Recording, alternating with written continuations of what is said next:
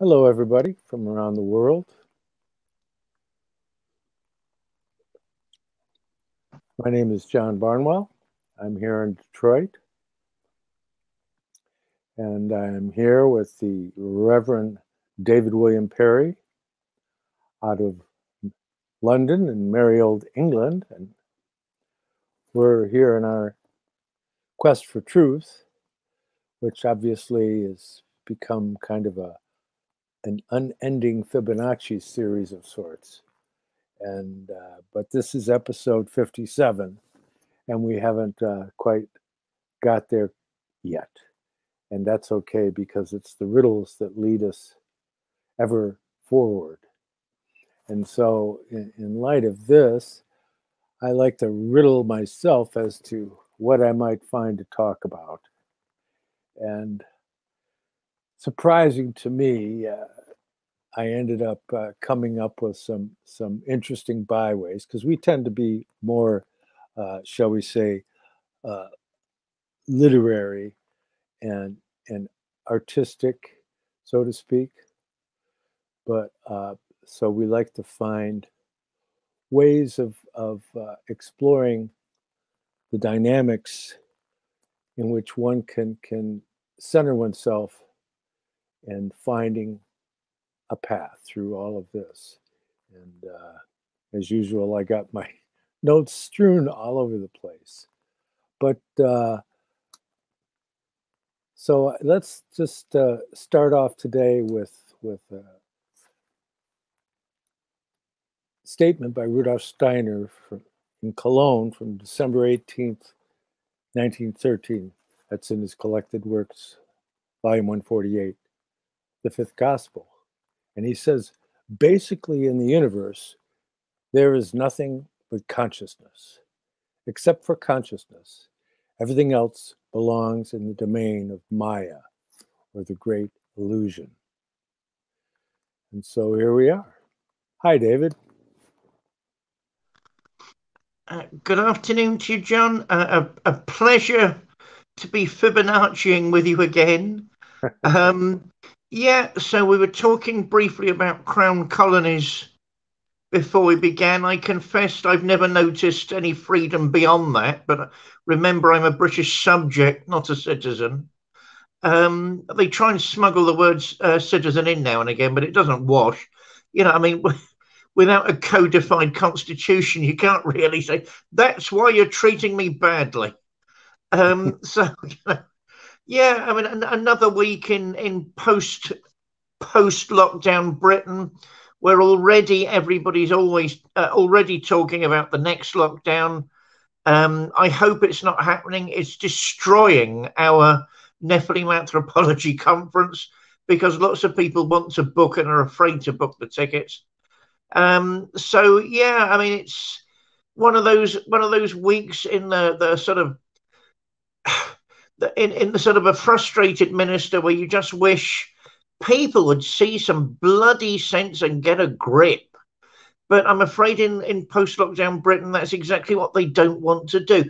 I'll tell you something that's been on my mind all week. Les Enfants Terribles. Les Enfants Terribles, Aleister Crowley. I mean, he was the one that said this was the age of the crowned and conquering child. Of course, he meant Horus. Oh my God. I mean, how can he have been so right? He must have been in the service of dark powers. But nobody wants to grow up here. Nobody wants to be an adult. They all want to be some sort of half-assed teenager forever, running around getting zonked up on alcohol and being completely irresponsible, which is why we're on the verge, maybe, of a third lockdown, and nobody's bothered. That's how I am this week. I wonder how things are over in magical and adult Detroit.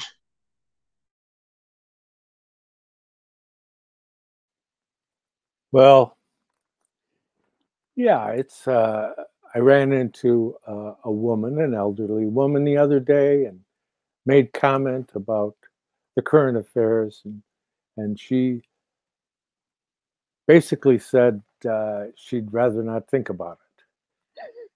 And so I think that that's part of the reason that we're in the situation we're in, is the people that would rather not think about it. And of course, they've entrusted their future to other people. And anytime there's any kind of concentration of power, it corrupts. I mean, that's just kind of a universal that was aptly framed by Lord Acton, the wonderful rare bird as far as it goes in the UK, or in England actually at that time, that he was a member, he was a lord, but he was Catholic. And so that's kind of an unusual thing, unless you understand some of the deeper machinations.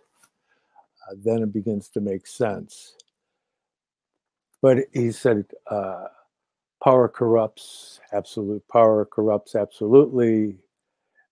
Great men are almost always bad men.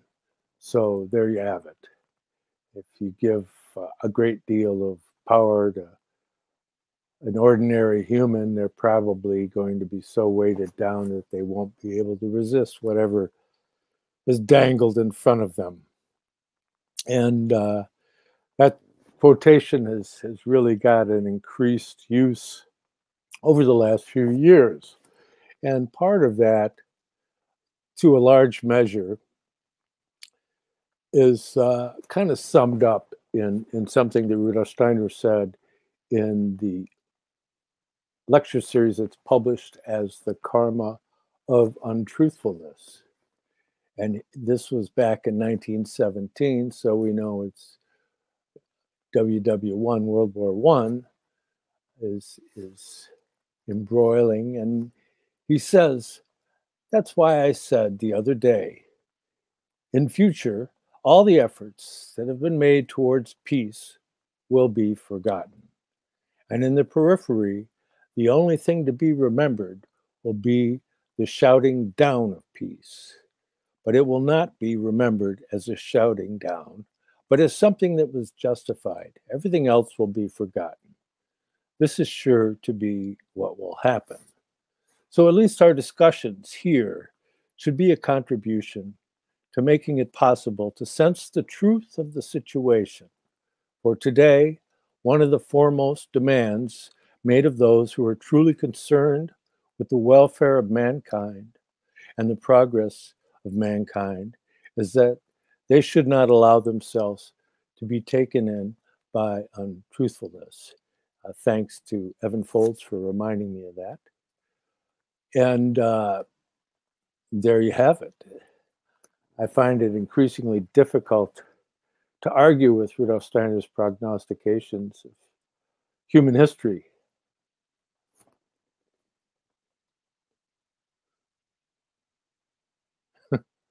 Are you there? Okay. Well. Yeah, I didn't realize that was my cue. I do apologize. Oh my God, I missed a cue line. I never missed a cue line. Did I ring your bell? Yeah. Oh my God. No, you've got me reeling as a British subject, you see. Oh, John, gosh. Yeah, I mean, the Twin Towers thing came up a couple of days ago, which had me lost in meditation. Of course, it was such a global disaster. I mean, really, sometimes the word global really is appropriate. And so many people from so many different ethnic groups and cultures lost their lives in this genuinely American tragedy. I mean, that's been on my mind a lot. And, you know, I suppose, the quote you just read out triggered that, including there's a meme going around in Britain at the minute with George Orwell looking smug, saying, "Did I call it or what?" Which, yeah, I mean, my trouble with most of the conspiracy theorists, I'm not naming names. I mean, David Icke will probably know who I mean, but I'm not naming names. You know, no, he actually didn't approve of the material in 1984. Of course, it was originally going to be called 1948, and his publisher decided, for very just reasons, to jump on that. No, you're not putting it then. So that's why it became 1984. This most sinister of all books, where people, I mean, it's the ruthless realpolitik of it all that caught me on the first reading. I was looking at some extracts of it again the other day. It loses none of its malevolence, no matter how many times you read it. The bit that caught me the other day was maybe an extract that hadn't overwhelmed me before when it should have done, which is, of course, when O'Brien is talking to Winston. O'Brien as one of the ultimate party leaders, one of the heads, if not the head of the thought police himself, is saying to Winston as a normal party member, I'm paraphrasing, look, you could be replaced whenever we want you to. All we need to do is take a bright pleb from his background and make him into someone like you. You can just be erased and someone else can replace you. And it wasn't until the other day I suddenly realized that, yes, they did realize they were bright plebs, plebeians, ordinary people, but ability didn't matter. Nothing counted apart from one's allegiances to the party, which seemed to have actually been hereditary. And that, I don't know, is that happening here in this sort of non-free British Isles? I don't know. I mean, it's worrying me to death at the minute. The fact nobody's questioning over here what's going on, apart from one or two members of the lunatic fringe and one or two people, and genuinely lunatic fringe. I mean, are intergalactic lizards behind it all? I don't know, but they're certainly not making public broadcasts. Let's calm down. That hasn't happened yet. And one or two people making very sinister political comments and then not following it up. So we're all just, I don't know what the actual mentation is over here. It's sort of, it's almost on the level of c'est la vie, that's what it is. And you think, oh my God, personally, I find myself sinking into a negative depression about it all. I actually don't think it's aimed at our generation. This global takeover bid on the part of the corporations, which is clearly what it is, because I think they know they'll get too much aggro, that fine British word, from us. What they're aiming at, I think, is the generation down the line a bit, not even possibly the millennials. The millennials, with love and respect, because some of them are towering, beautiful people. And not ironic, not sarcastic. Some of them genuinely are. My view, my criticism, if I had one, was they're a bit too optimistic, a bit too idealistic. The world doesn't change for the better that quickly. If only it would, but it doesn't. At least in any generation I can read about or study to date, that hasn't happened. It's the generation under them that seem to know nothing apart from, I don't know, these computer games and alternative realities and a life of fantasy, which is basically disguised as alternate reality. Another phrase going around here at the minute. What is an alternate reality? I rather like reality. What are you trying to say by that? Are you saying that you lead some sort of life elsewhere, and in what way? Well, only as long as the electricity lasts, and only as long as the police aren't battering down the door because they're fed up with you. We've got to be very careful of witnessing fantasy life as the life of imagination, of art, of creativity, which sometimes it is, but most of the time it is not. Because, of course, imagination is another eye in the human spirit, which is equal but and parallel to reason. Fantasy is not. Fantasy tends to be the doggerel of the imagination, and we need it as human beings for all sorts of reasons. Freud is actually fascinating about these things. The libido is constantly renewing and unsettling itself with all of these saucy scenarios, but actually what's going on behind all of that is something very, very serious.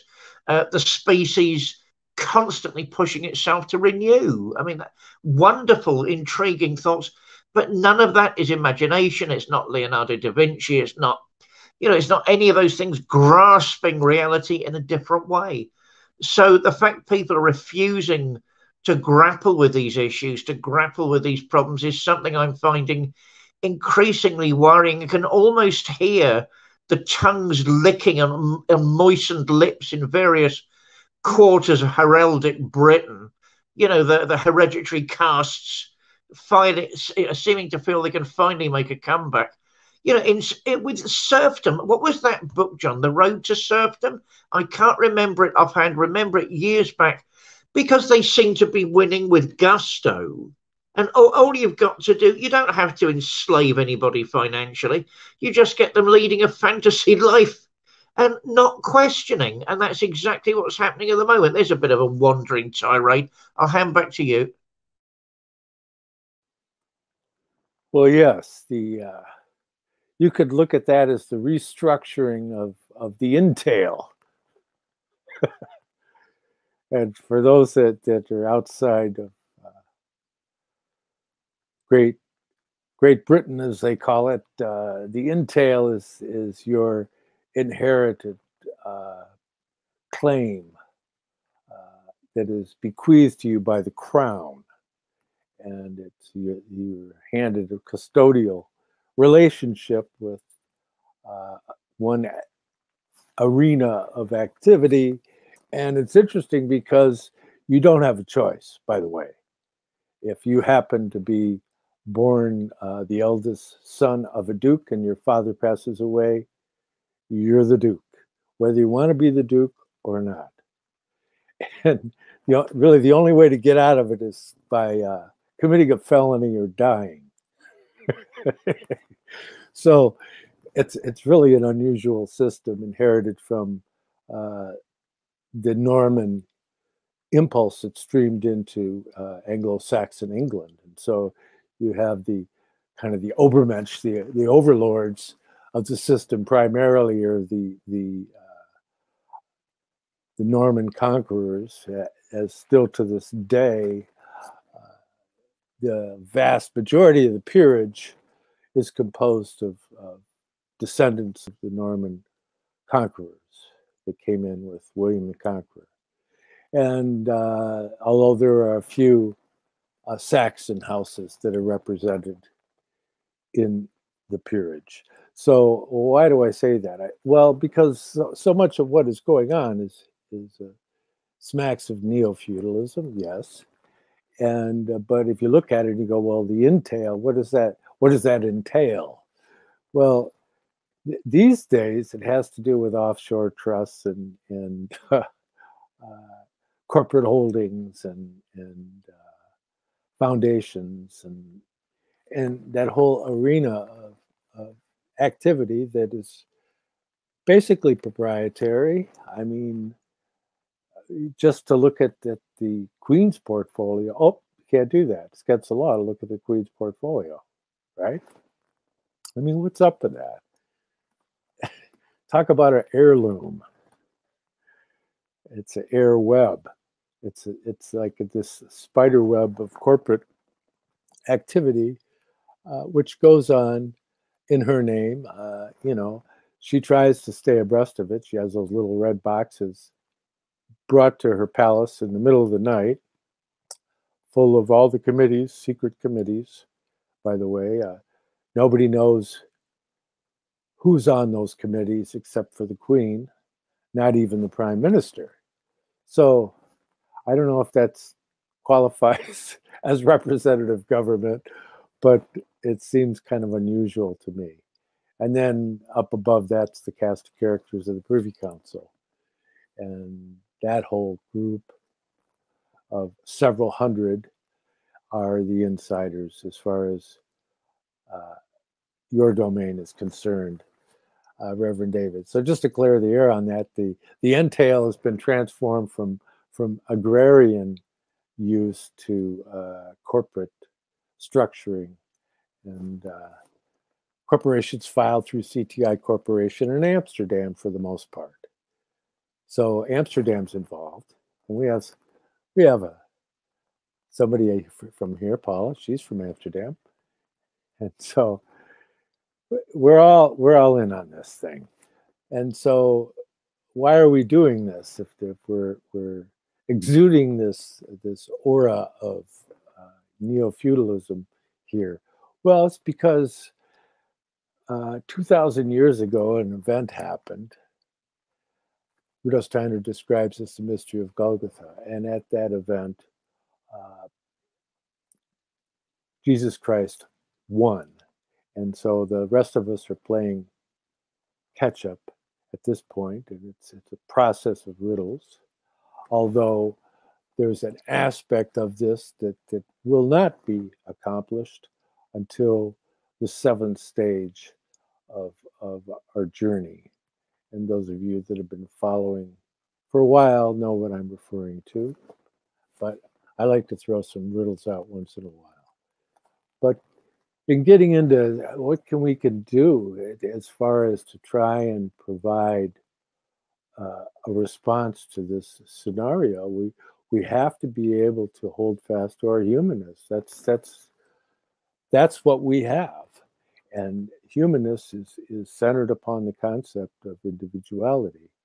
But when you get into saying individuality, what does that mean? Because when you get into that, the basis of your individuality is what's called the true ego, which is the principle of the logos that's manifest in you, that led St. Paul to say, Christ in you, so that you are a participant of the miracle of the logo. Although your vehicles, your physical, etheric, and astral vehicles have yet to undergo the transformation that is presaged by the resurrection of our Lord Jesus Christ. And so to be able to work our egos into our astral body brings about spirit self, working it into our etheric body brings about life spirit, and working it into the physical brings about the spirit man, or Atman, Buddhi, Manas in the theosophical terminology that I imagine Reverend David is more familiar with. But that being said, so then what do we do to get closer to that? Can you tell me? Get to church, the lot of you. Get to church, the lot of you. Oh gosh. I confess I'm with my partner in a hotel. Our regular listeners, our regular viewers will know I do that every now and again, not only because I need the rest and I'm usually caught between events, but also why not make something of it? It's a humble little stay in hotel between, and I'm human. I need to rest every now and again between events. So I'm sort of balancing with microphones and sort of where I should sit, and everything keeps moving, and I don't know why it's moving because the camera in front of me is perfectly still. So my apologies to everyone. That is my reality today. Oh God. Yeah, I'm more comfy with theosophical terms at the moment, for the simple reason that I did actually read Fatty Blavatsky at some depth. I still find her an extraordinary woman. And what's this modern thing? If you read somebody, you must agree with every single word they said. No, I didn't. But, a remarkable lady in all sorts of ways. And extraordinary books. Yeah, the terminology, I think, is quite seductive. And even she really is trying to stretch beyond herself in a number of ways. I mean, I have an article coming out in one of the theosophical magazines, actually, Quest magazine. That's the American one. God, is it December, January? I can't remember. Where I followed up on a talk I gave to them recently about the persona of Blavatsky, which I think is actually strangely lost. And yes, is that important? As you said yourself, what makes us human actually is supremely important. Where, of course, she wasn't just the weird mad woman that lived down the road that was talking to spirits. She was actually from an aristocratic background, was used to servants bloody doing as they were told, and traveling about since her being a young girl, and going to exotic places. I mean, I know I think they've left that in my article. I hear somebody went through it removing stuff. I'm waiting to get my copy. because anyone that's traveled in Central Asia, anyone that's traveled in that part of the world, she said something which I thought was amusing, and basically her critics, who are desperate to jump on her, give the woman a rest.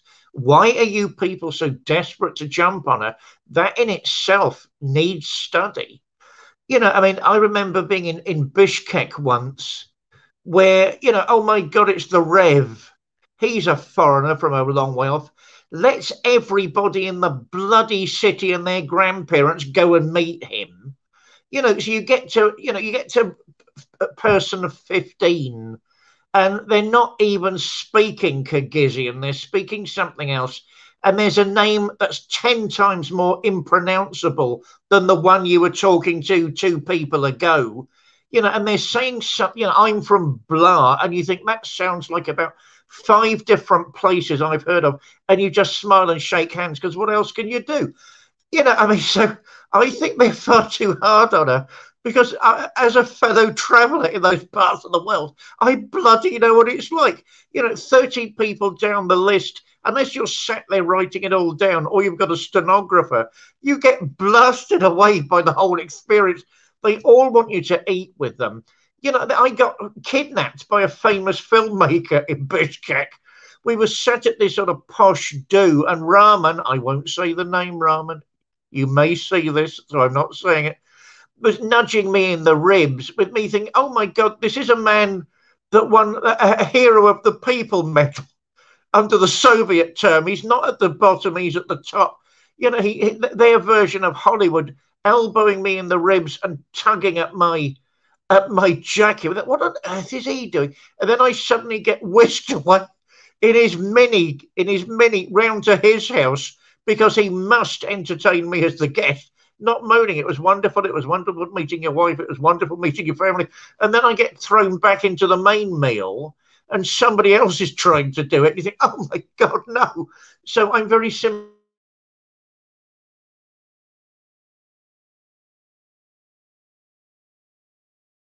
And now there's something up with this link, but I hope everything's still working. I will keep going regardless. In terms of persona, I'm something of a personalist, which means I like the questions existentialists ask, but as I think I've intimated on this show previously, I don't like the solutions. I find the solutions nearly invariably shallow and not at the same level of power as their analysis of the questions.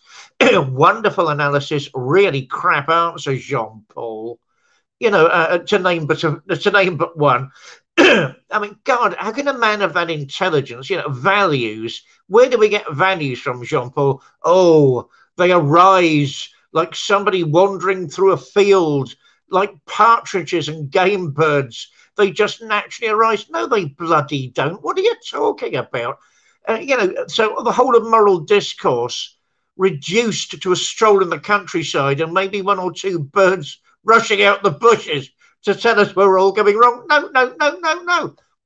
Which leads me, so I like personalism, that which makes us human, that which reminds us of our defining feature, which is why I like remembering the Queen as a person and the fact she lets it be known to us mere subjects that she doesn't like her personal holdings and she doesn't like her wealth being discussed.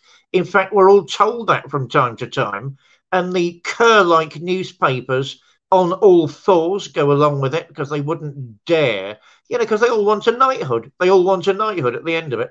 I don't want a knighthood. I'm a proud pleb. I've survived as a non-Marxist. I don't know how, but I'm a proud, if you're in this part of the world, it's really difficult.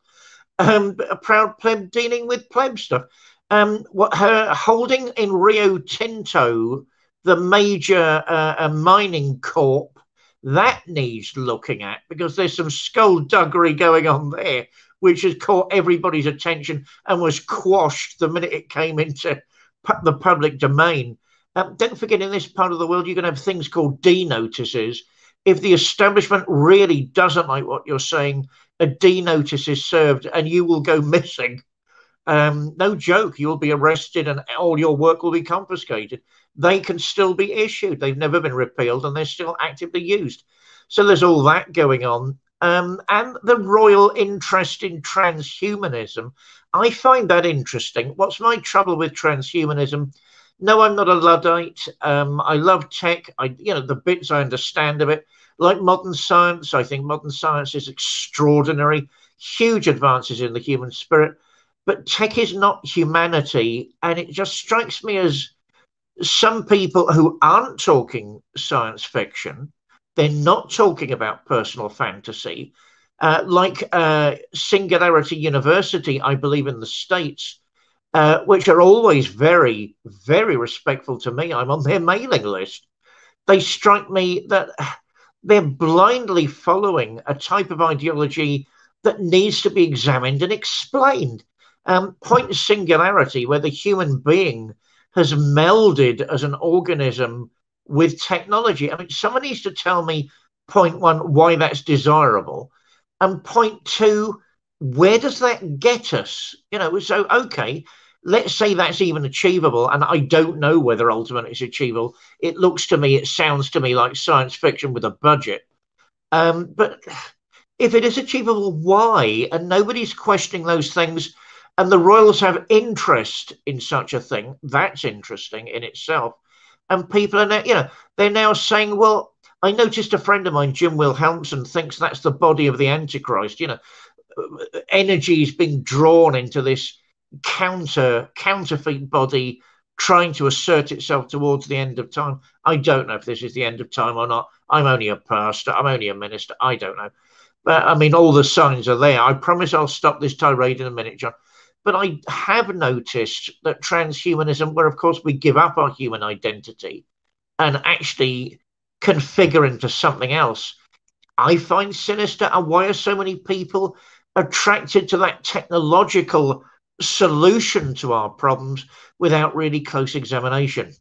So, vive le human for all of its faults and weaknesses. Why can't we become fully human before we discuss becoming something more? Handing back to you, John. Yeah, I guess that's the ultimate basic answer that would appeal to an ordinary individual is like, well, I mean, okay, why would we want that? I mean, if we look at the history of technology, you'll see that the vast majority of things that are invented is because the inventor found it interesting. And just because an inventor finds something interesting doesn't mean it's a good idea. And so you're again handing off a tremendous amount of responsibility to a very small group of people, like Ray Kurzweil and other characters like that, who seem to think that there's validity in this whole idea of the singularity, because they are still transfixed by the notion that thoughts are something that's kind of extruded by your brain on some mysterious level, and they have no concept of the supersensible, or as far as I can tell, of the few that do, but they have like an agenda that they're serving that's not what I would consider Christ-like. And so you have this kind of opposition in that the whole focus that Rudolf Steiner puts in his talks to the Christian community priests is that the Antichrist is essentially that which is attempting to usurp the Christ. That's it. Hence Antichrist, right? And well, what does that mean? Well, if they're still not just a straight up materialist, but they're still religious, then you'd say that they are within the concept of the Father, but that they don't accept the supersensible reality of the mystery of Golgotha, that Christ performed this miraculous event on behalf of mankind at Golgotha a couple thousand years ago. And so that becomes the crux of the message that's in the Apocalypse of St. John, the disciple whom Jesus loved. But people, they frequently make reference to the Apocalypse, but they seem to leave out the parts to where the good guys win, ultimately. And that's the culmination of it, so that we mustn't forget that the good guys win. Yeah. Where are the Druids when you need them? Where are the Druids when you need them? There's this show in Britain called Britannia. I suppose it only has a magical effect here. You know, it's a lovely old costume drama. You know, remember the other cap I wear troops, you know, as frustrated theatrical impresario stroke actor stroke director stroke, oh my god, we need a bigger budget, what are we going to do now, operative. I've let it be known in circles esoteric that I'd love to be one of the druids in this show. I mean, they paint themselves bloody green. That's not even woad. The woads, which are described very clearly by the Romans, were blue. The whole point was they went blue, not green, but hey, that doesn't matter. And they've all got dilated eyes because they're heavily on psychedelics. Yeah, there might be some truth to that. But, you know, you've the survival of Brahminist priesthood that's finally reached Northern Europe, lawgivers, magicians, priests, and upholders of the public good. Where bloody are they when you need them? I'm sorry, I call that a dereliction of responsibility. They're meant to be turning up in droves at the minute. Truly, I mean, I'm not Flavour of the Month at the Pagan Federation. Yes, I have interest in paganism. It doesn't necessarily mean I'm prancing around like a young fawn in the Altogether in various British forests. Personally, I've not got the figure for it nowadays. My tummy tends to be on the large side as an aging cleric. My knees wouldn't put up with it. My ankles wouldn't hold the dancing. I'm sorry, you know. So it can't be me that does it. I've got an interest in earth religions, eco-spirituality, but that doesn't mean that somehow subordinates what I'm meant to be doing. If anything, it's meant to sort of strengthen that. Anyway, the Druids in this series are sort of the main foil of these Roman swines. And of course, if you look, I mean, it's a bit sort of Python-esque, Monty Python-esque, you know, where you get in the life of Brian. Personally, I found the life of Brian absolutely hilarious. I remember when it first came out. Is anybody watching the movie apart from me? There are two distinct scenes where Jesus Christ is there. It's very clearly him. You know, I mean, like the gag about the three wise men, because they're only human, they get the wrong address when they're trying to deliver their gifts. And they end up in Brian's gaff with his mother saying, well, who are you? You know, we're the three wise men. What are you doing here? We're looking for the saviour. Well, you know, what's that you're holding? Gold. Oh, he must be here then.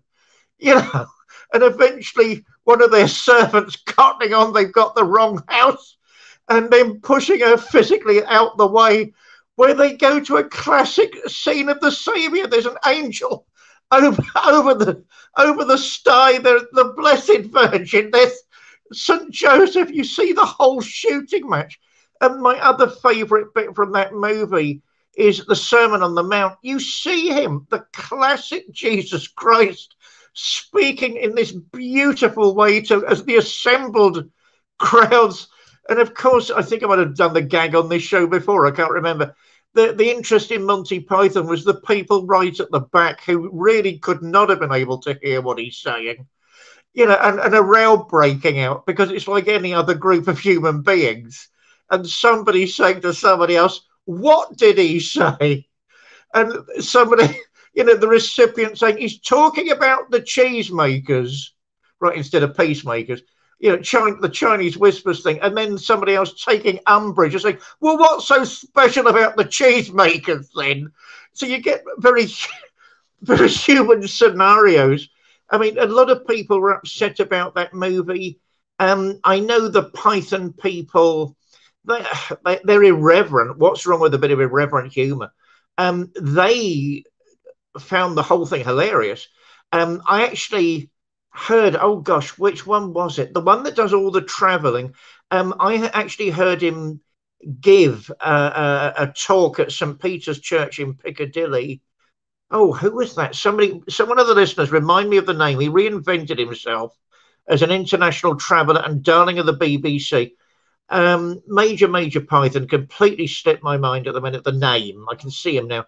And he was talking about the life of Brian, and he said, look, there are some people who've done this series, looking for the super sensible, paraphrasing, some of the things that have been sort of mind-blowing.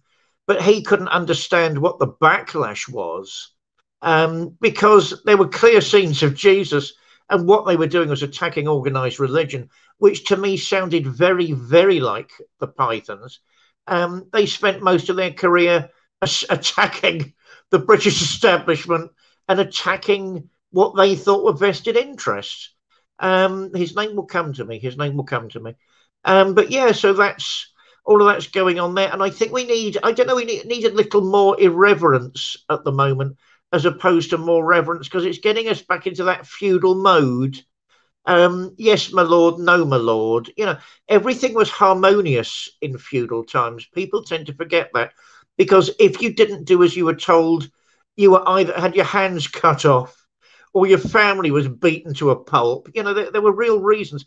Ordinary people belonged to the land, and the land belonged to the lady of the house, which is why the knights fought each other for their lands, which belonged to the lady, of course, who would come with you and your family lock, stock and barrel, because there was no freedom. You belonged to her and her lands.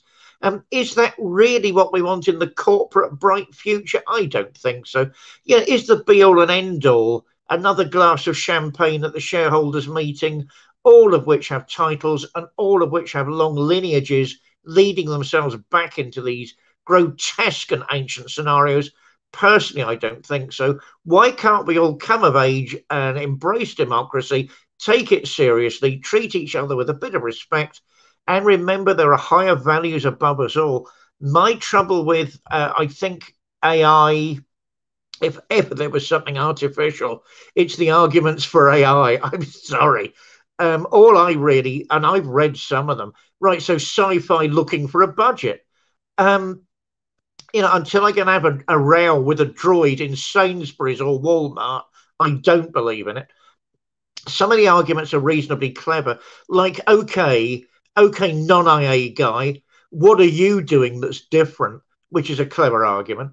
But the answer is everything. I am doing everything differently. Do thoughts come before consciousness? No. Thoughts arise out of consciousness, not the other way around. Therefore, find thoughts extruding from the brain. You will not even have begun to answer what the mystery of human consciousness actually is. And it gets more and more and more complex, not more simple. So for me, all of these wonderful, and I'm not disparaging it, and I don't want it stopped. We've got to remember AI, medical AI, is already making people's lives better. That is nothing but an unqualified good. What we've got to do is be adult. Oh my God, John, we're back to that bloody Aleister Crowley again. And the crowned and conquering child, please tell me he was wrong. I know he's wrong. Just a swine on the make, but he worries me. Back to you, John.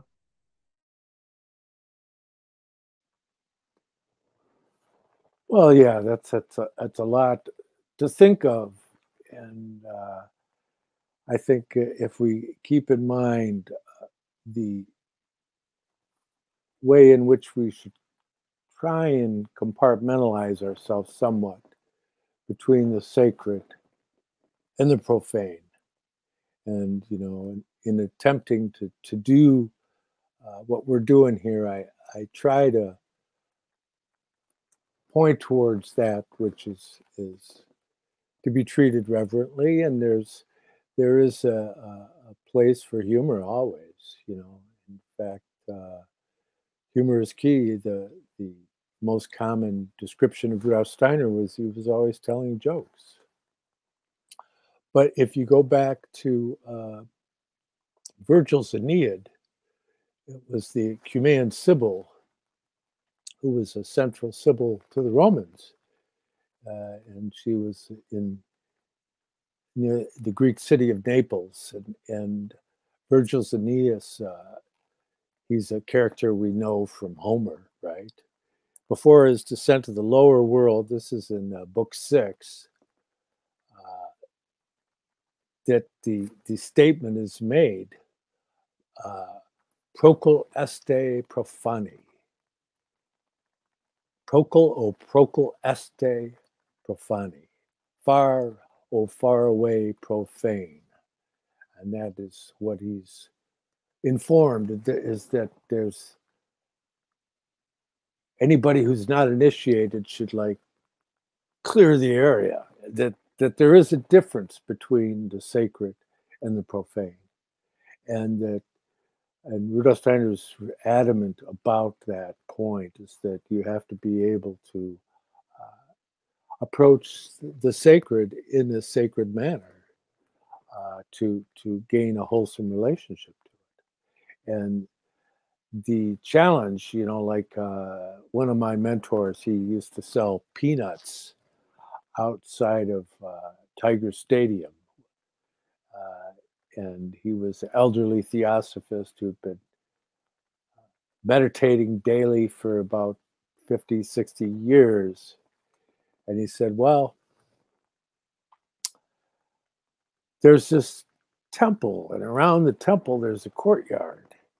And then outside the wall of the courtyard, there's the barnyard. He says, that's where we are. And so it's good to keep it in mind that you have to be able to have a sacred space. It's a good idea to set apart a time of the day to where you bring yourself into contemplation of higher things.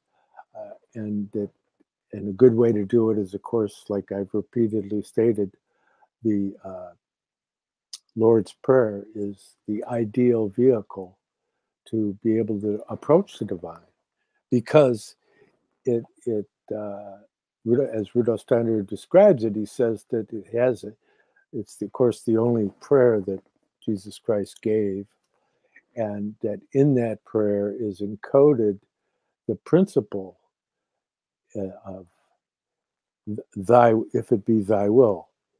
It's a calling to the Father, that you understand that if it's in the will of the Father, you're praying. And that kind of solves a scenario of two football teams both praying to win the football game. That's not really prayer in the same sense, because true prayer doesn't have an agenda, so to speak. It has, becomes a process of integration. And what is it you're integrating with? Well, the intentions of the divine spiritual beings, so that you align your thinking with the angels, your realm of feeling with the archangels, and your will with the Father. And so you have that whole idea of wisdom, love, leading to activity. That's the crux of the matter. But you have to be able to kind of take and dispense with what Rudolf Steiner described as your sheath nature. And many episodes ago, I gave a formulation that he gave about imagining Moses is before you, and that you take and burn the golden calf to ashes, and then put it in pure water and drink it. And that's that whole idea. And Rudolf Steiner had indicated that had not Moses done that, that Christ could not have incarnated on earth. So that's a real riddle there, because what are we talking about? Well, the worshiping of the golden calf, the worshiping of the sheath nature, that AI, is the ultimate play out of that whole drama, is that whole external Ahrimanic material realm, and giving that realm permission to make decisions regarding you. See, that's subnature technics taking over the world. Is that a good idea? Well, I really don't think so, because there's no moral impulses written into that formulation. The moral impulses have to come from the divine spiritual world, and the way in which it's meant to be is to come from human beings in perfect freedom. And Rudolf Steiner had indicated that the beings of the higher spiritual world, the divine spiritual beings, are looking toward learning the principle of love from the actions of mankind.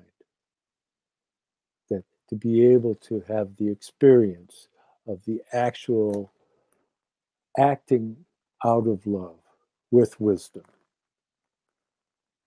And that the divine Trinity that exists in the human being, that's that love, wisdom leading to action.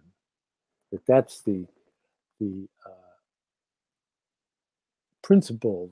The love is in the logos, the wisdom is the manas, and the action is that force which moves the blood.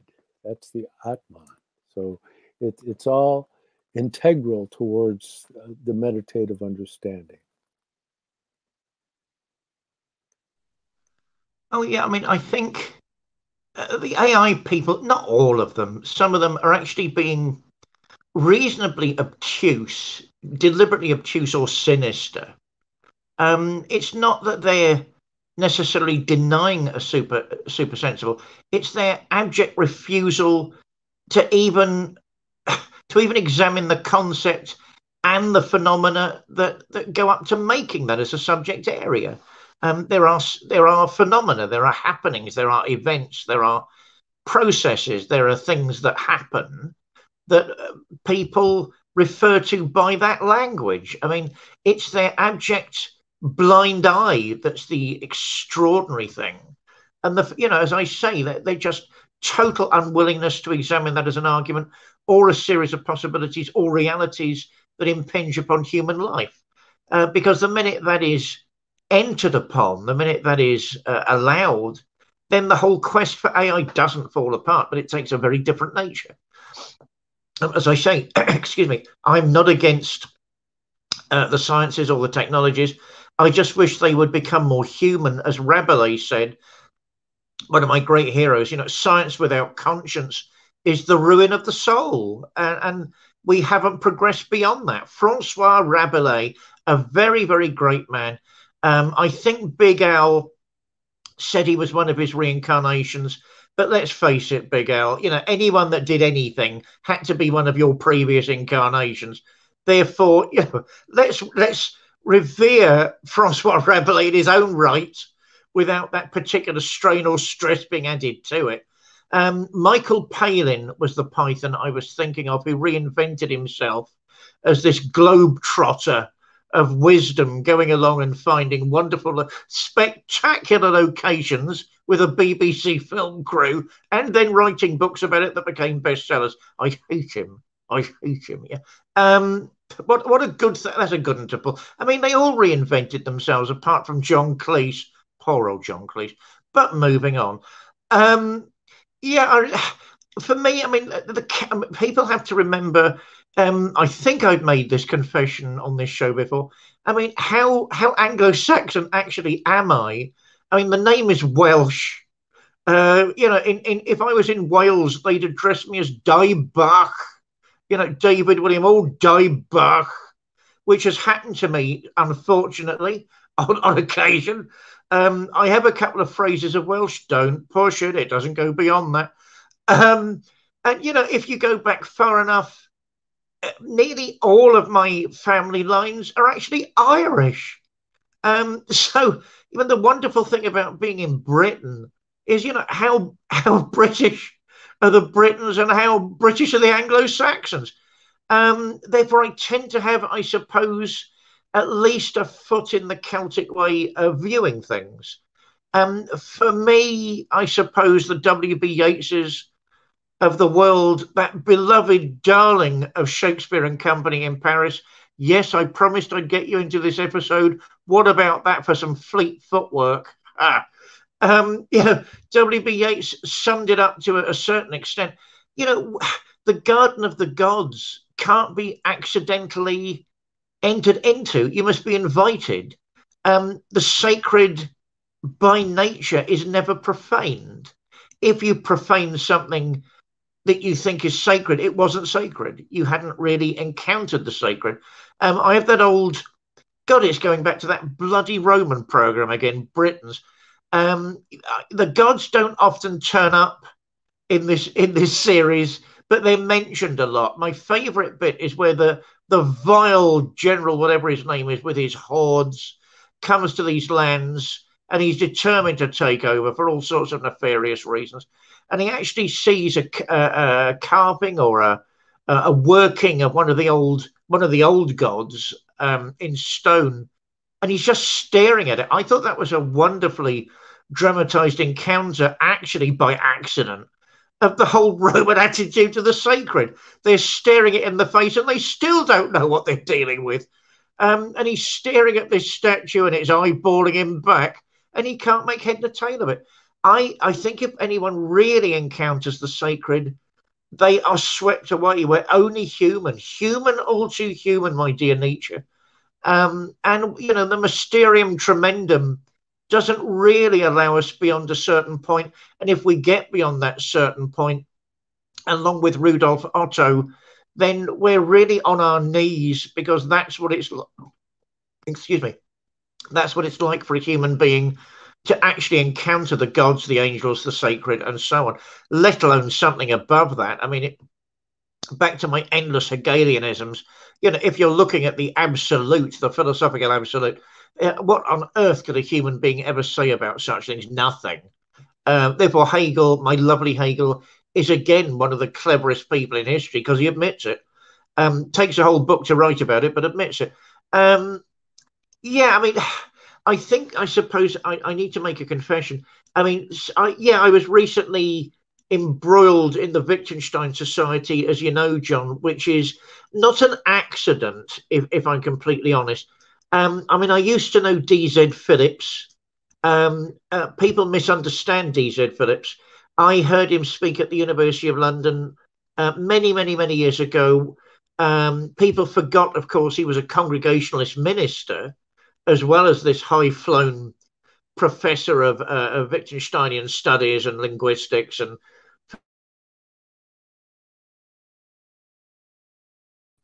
enchanting everybody as he spoke, and I think that was noticed. And there was a dumbass question at the end from the Anglo-Saxon. How about that for ethnically biased? The guy said, and it wasn't true, by the way, because all of the arguments worked in their own right. All of this works. All of this only works if there's a God. To which DZ turned round and said in that wonderful Welsh way, I've never said there wasn't a God. So you have this wonderful confrontation between two types of consciousness in these isles. And of course, I also encountered, I won't say knew, Norman Malcolm when I was at King's College. He was bloody old at that stage. The best friend of Wittgenstein, had studied with him, had worked with him. What a ferocious man. Have I said this to everyone before? I can't remember. What a ferocious man. You're bound to be intimidated if you're talking to someone in the direct line of transmission of something. And what a swine. He used to set reading about, a week before what he wanted read. And it was under pain of death that you read it before you entered that bloody classroom. And he bloody quizzed people. What did it mean in this line? And if you didn't get the answer right, get out! Get out! Apart from the fact no lecturer would have the guts to do that nowadays, it showed he knew his stuff. So apart from the fact we were all terrified to actually say anything to him. It was fascinating. So I do have those links. And why did I bring that up? Because the DZ Phillips had the sort of charmingly Celtic. We're looking at a mystery at the end of the day, and by definition, it's mystery with a capital M. No, we can't really go beyond language games. What would there be beyond that a human being can actually describe, can actually enunciate? What a very zen, what a very astute, what a very clever perspective. That's got all the romance with a capital R.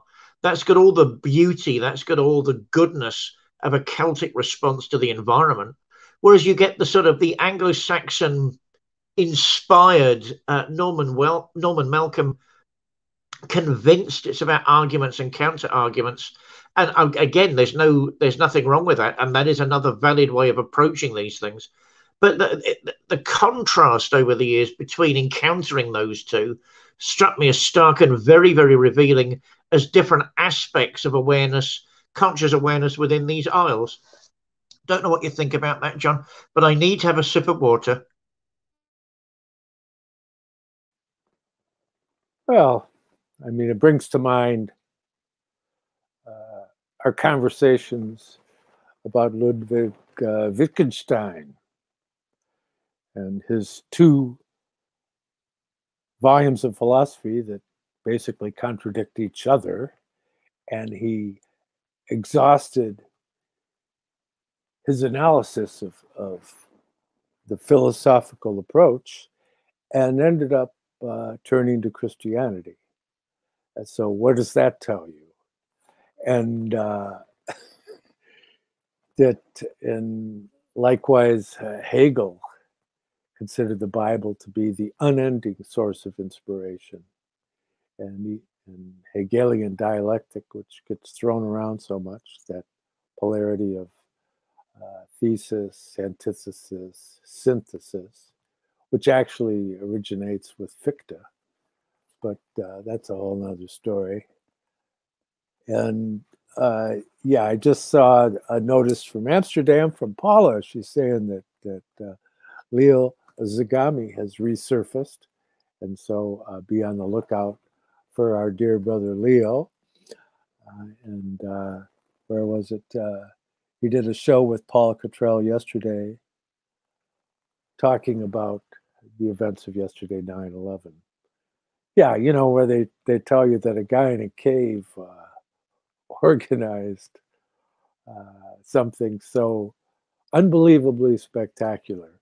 That's a good yarn, if I ever heard one. But kind of hard to do from a cave halfway around the world. Anyways, we know where that dog won't hunt, as they say. But so getting back to your attempt to get close to some of these things, Rudolf Steiner said that if you begin to talk in terms of the spiritual world and the divine spiritual beings, that people like that, you'll just make them angry, which is an interesting point. But if you look at elsewhere and piece together what he says, and I've said this on numerous occasions, because we have to keep in mind that the analytical mind, it feeds on fear, and that basically the mental structures that are created through the analytical mind are attempts at resolving the unknown. You could call them a search for truth, but it doesn't mean necessarily that the mechanism by which they're attempting to achieve it is capable of getting them there. Because unless you include the supersensible, you're really not playing with a full deck. You know, and again, it goes back to the wonderful, let's see if I have it here. I thought I did. No, I don't have it here. Okay. Well, in any event, seeing an individual human being as being just kind of quasi-sophisticated animal is the basic crux of the materialistic worldview, and it has no provision for the idea of a soul, let alone the spirit. And if we go back to the writings of St. Paul, he very, very clearly points out the reality of the threefold nature of a human being, which we continually make reference to, because that's the basis of all understanding of Christian mysticism, or any mysticism that, for that matter, that is within the traditions that we tend to approach it. And so in looking at this with more detail, one begins to find a place within yourself that can give you a context, and that's what you're trying to find, is a context by which to have a wholesome relationship. Because if not, you just can lose yourself in the world. You lose yourself in the insanity of the life of the senses, because it's not there. That's the world of Maya. And going back to the very beginning, Rudolf Steiner said that the universe consists of consciousness. Well, what does that mean? I mean, think about that. Think about that all day. And what could that possibly mean? Because when you get into his descriptions of the evolution of Earth evolution, where we're the fourth stage in the development, and that there's three preceding stages, old Saturn, old Sun, old Moon, in many places he refers to those as stages of consciousness, right? So you have trance, is old Saturn, and deep dreamless sleep, old Sun, and then dream sleep, old Moon, right? And then you have waking consciousness, the fourth stage, where we are right now. Although it's kind of debatable if we're really living in a waking consciousness the way it is today. It's like they're doing everything in their power to lull us back to sleep. But struggle nonetheless. The greater the struggle, the greater the reward. And it's not without a certain pain, because beauty is the fruit of wisdom, and wisdom is the fruit of suffering.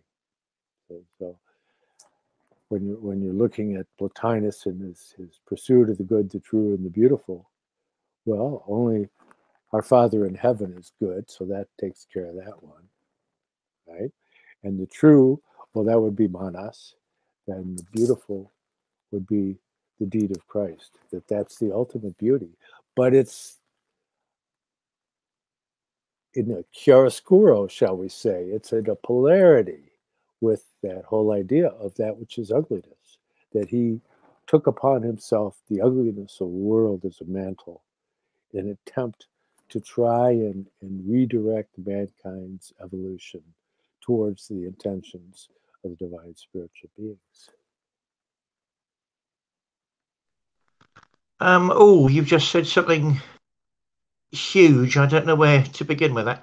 Apart from the fact, if the producers of Britannia ever watch this show, yes, I'm still interested in becoming a druid, even if it's a background part. I know if I speak over 9 words, it costs more money. I'll keep my mouth shut. Please just paint me green and let my eyes dilate. I'd be great in a background scene. Yeah, I mean, the fact lots of people won't consider consciousness a given, but it must be derivative of something. That's interesting. I mean, sort of fundamentals don't have to justify their fundamentals. What we choose to justify is what we choose in many ways to either make a fundamental or not, because there are things called rules of judgment philosophically which govern the sciences themselves. How we create rules of judgment and what they mean and how we apply them are actually philosophical issues, and that's to do with the science of knowledge, the philosophy of knowledge, epistemology, how we know what we know, without which the sciences themselves couldn't really take place. Gosh, you said all sorts of things. I don't agree 100% that the 2 books by Wittgenstein contradict. basically, the Philosophical Investigations is meant to stand on its own ground, and he's basically saying the first book is wrong.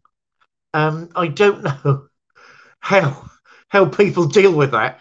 Yeah, I mean, the Tractatus Logico-Philosophicus, he certainly thought was the last word you had in a traditional, whatever that means, view of linguistics, psycholinguistics, and so on. I have all sorts of problems with the framing of those questions.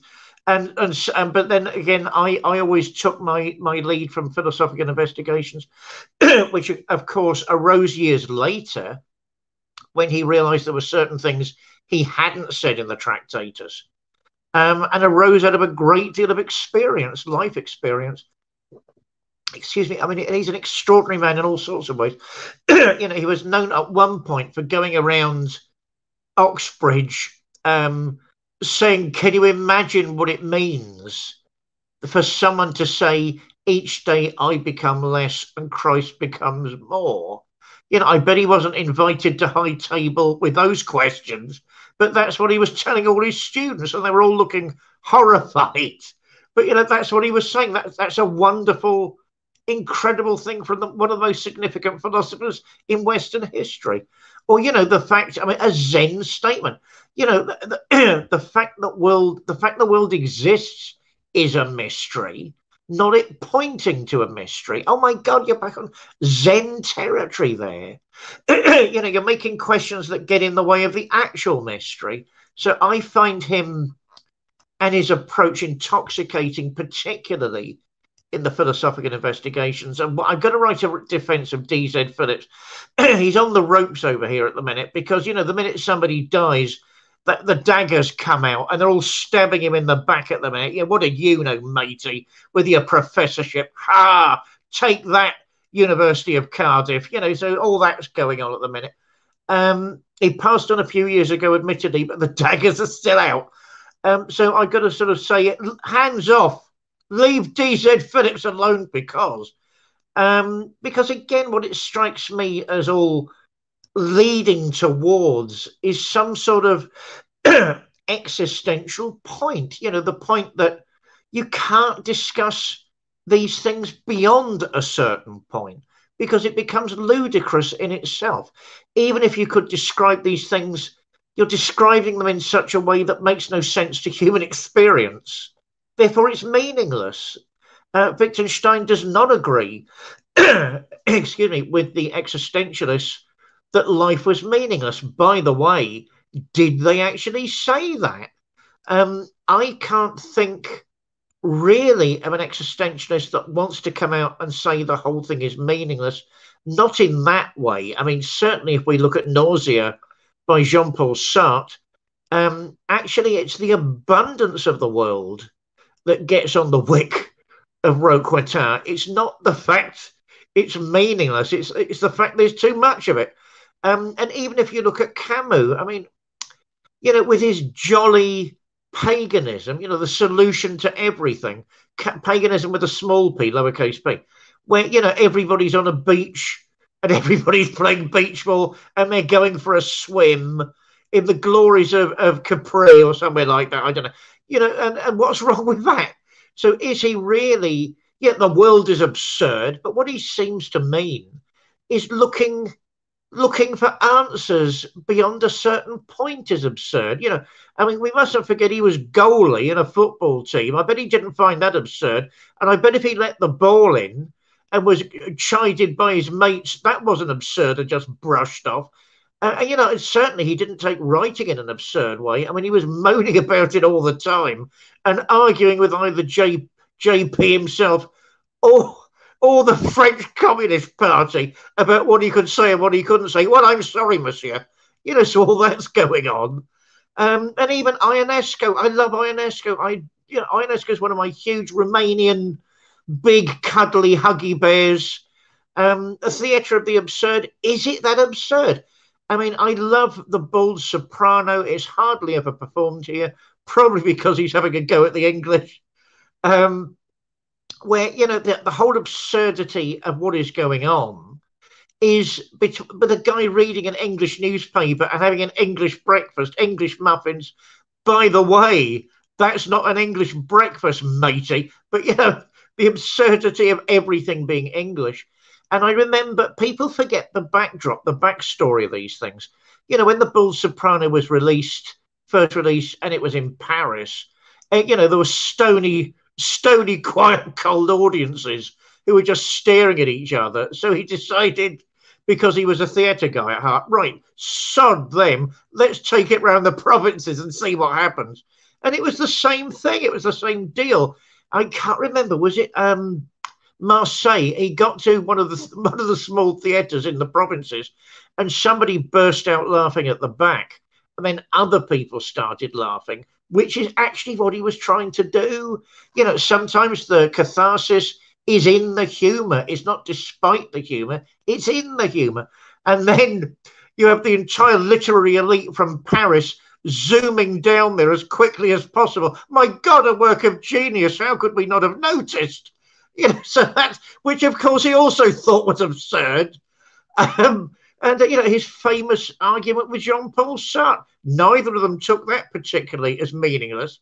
Oh, it's my favourite thing. It's on YouTube. If anybody ever gets the chance to see it, I'll give links to anyone who wants to see it. You've got the sweet young French reporter. Oh, no, Mr. Ionesco, you know, your very public argument with Jean-Paul Sartre.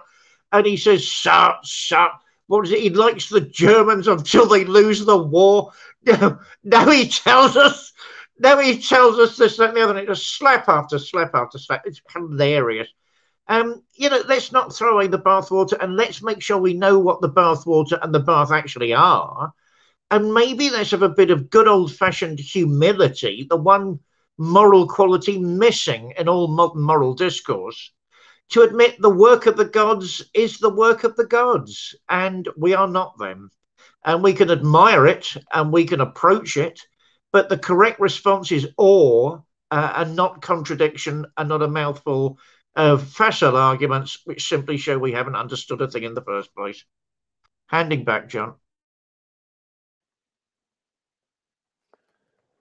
Yeah, I mean, the whole idea, you know, that such a resounding figure as Wittgenstein ultimately culminates in the Christian path is very telling.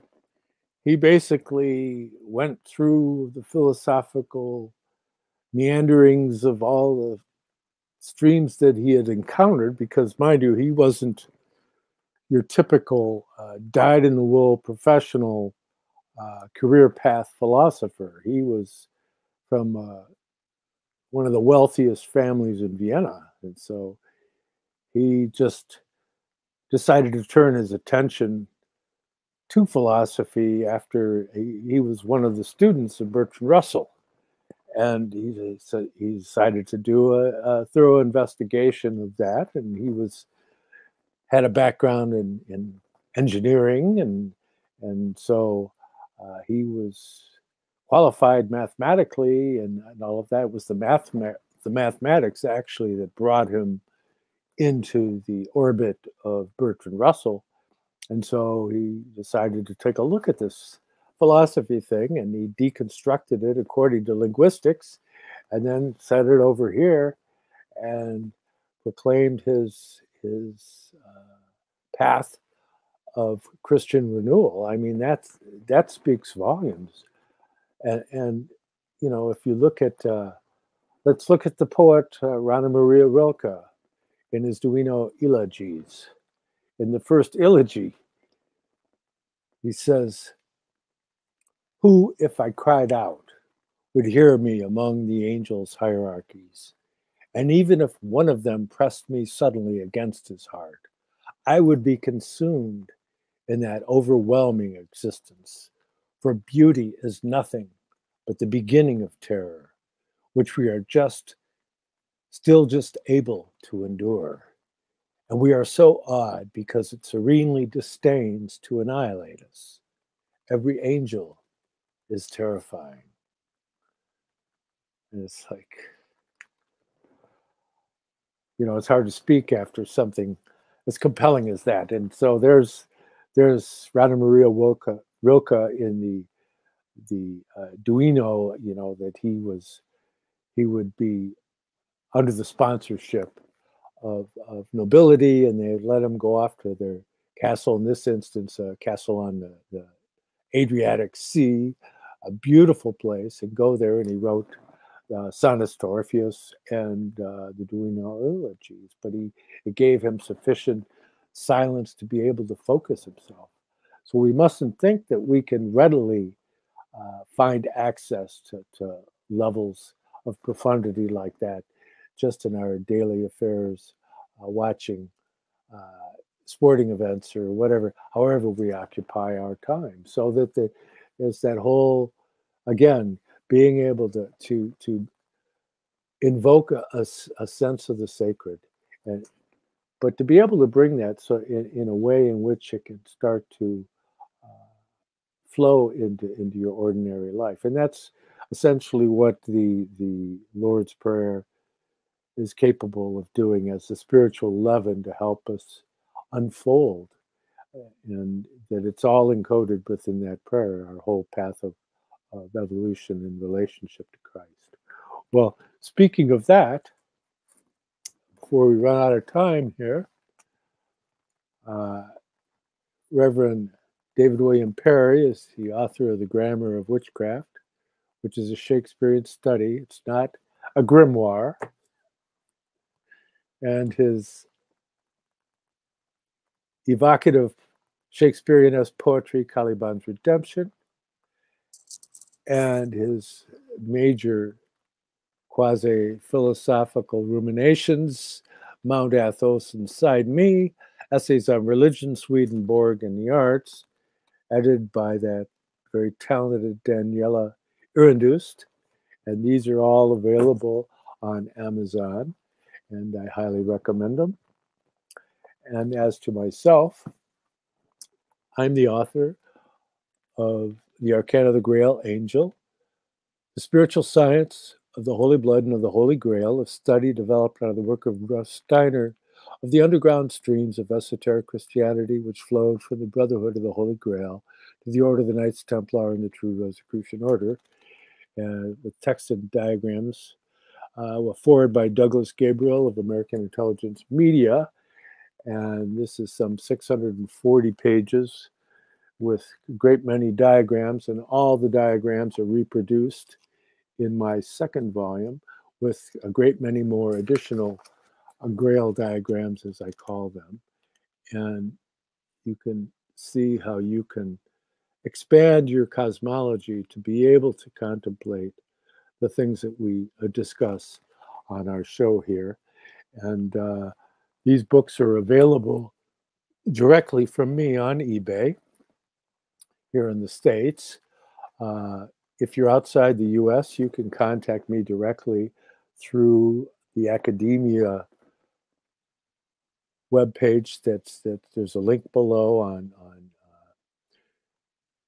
YouTube and on eBay, so you can get there, or you could private message me on Facebook. But I have numerous people around the globe that have ordered my book overseas. And so, and if you want to buy us a cup of coffee, there's you can buy a cup of coffee for Reverend David at paypal.me/dperry777. And for me, it's paypal.me/John Barnwell 888.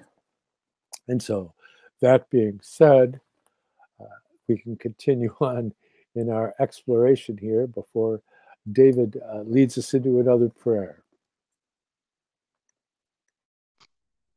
Right, I'm having trouble with the mic. I hope that means I hope that means people can hear me again. Just two things before we get to prayer. Excuse me, everybody. Yeah, I mean, John, you summed it up brilliantly. You know, the good is to do with God, therefore unapproachable, all wonderful, all mysterious, all miraculous, which leads us to the true and the beautiful. The true, of course, the sciences, which we touched on today, the philosophies that underpin what they're doing and why they're doing it. But for me, I think you're right. Quasi-philosophical might actually be a good description, although actually I was trying to write that as a poet. The beautiful always struck me as the undiscovered path, or the path rarely trodden on that type of intellectual level. Artists normally being so creative, they're either inventing new vocabularies like William Blake, so nobody knows what they're talking about, or they're trying to shy clear of the sciences and the philosophies because they're doing something different and they don't want people to misunderstand what they're doing, and then people misunderstand what they're doing, and the whole thing descends into mutual incomprehension. So for me, the path of the beautiful, poetry, theatre, painting, was always the alluring, mysterious path that, curiously, in modern times isn't being trodden in the way I think it should, because it lapses into fantasy as opposed to the imaginative process, which is something quite separate.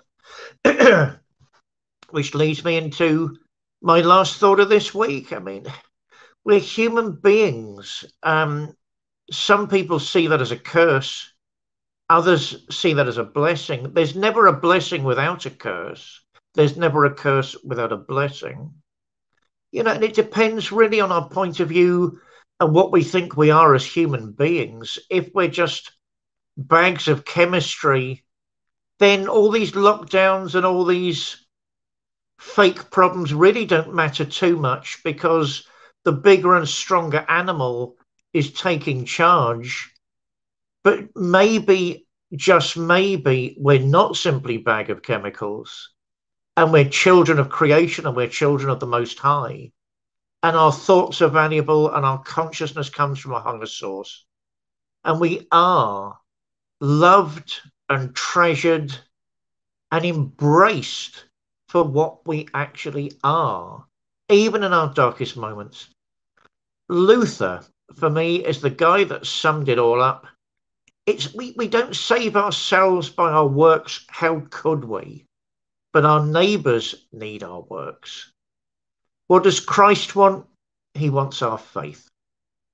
My friends, have faith in your hearts and your minds and the call of the Almighty, this day and every day until we meet again next week.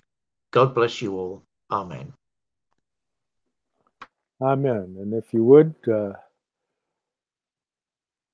click like on our video on YouTube. That's helpful. And subscribe to my channel so you can get in on the conversation. And it's always a pleasure to be here with my dear friend, Reverend David. And I wish bon voyage to Leo and his Zagami and his latest adventures. And everybody there, you take care.